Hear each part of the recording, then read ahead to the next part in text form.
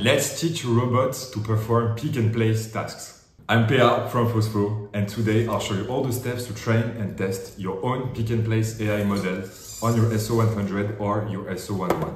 We'll be using BBACT and Phosphobot. First, let's record a dataset. Here is the setup I'll be using to record my dataset. So I have one SO100, one wrist camera right here, and one context camera right here.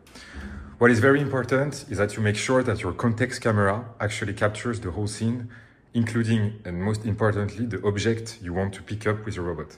So in order to do so, you can go to the Phospo dashboard and have a look right here at the camera overview. So here, as you can see, my context camera actually captures the ping ball, which I want to pick up with my robot. Also make sure that you use the same setup for dataset recording as for inference. This is particularly important for your context camera. So once you've got the right angle, please fix your camera tightly so it will be able to detect the bounding boxes during inference. Otherwise, your model just won't work. I finished recording my dataset. It is around 30 episodes long, which is enough for the model to work well.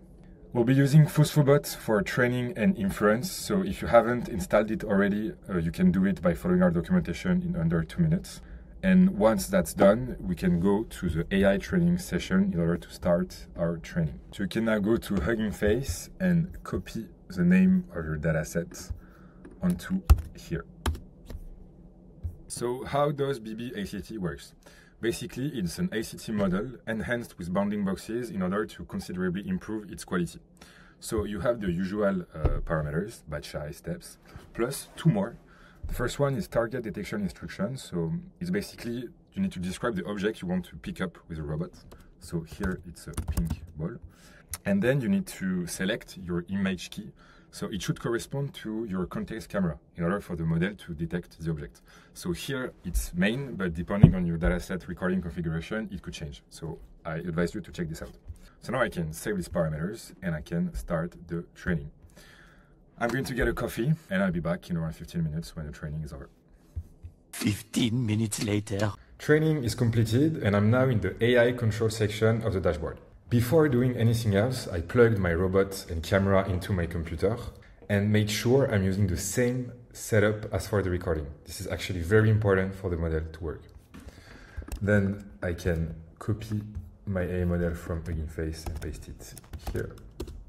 I also need to make sure I'm using the correct camera before running inference. So here it should be camera 1 because it's a context camera. Otherwise the model won't be able to detect the bounding boxes and it just won't work. Finally, I need to input the same instructions as for the training. So here it should be pink ball, remember? And then I'm all set and I can just start AI control.